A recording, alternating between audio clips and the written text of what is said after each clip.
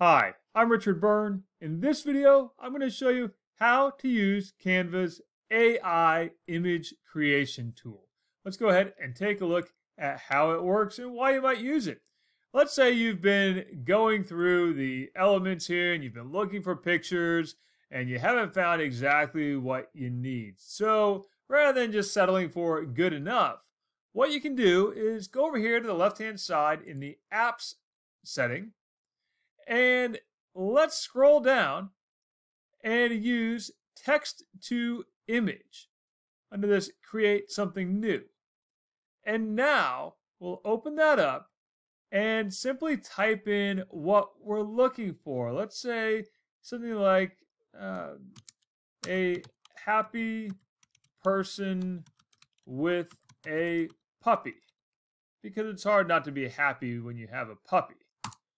And let's do a little search, and it's going to generate for us some images that we can pick from. And so we can see there's 4 different options there. And if we don't like any of those, we can create again, and it will generate a new set of images. But let's say I like that image, and there it is. Now I can add it into my slides. And while I'm here, let me point out to you that you can add alt text to any image that you add to your Canvas slides by simply right-clicking on it and selecting alternative text, where you can now type in a description for the alternative text for those who might be using screen readers.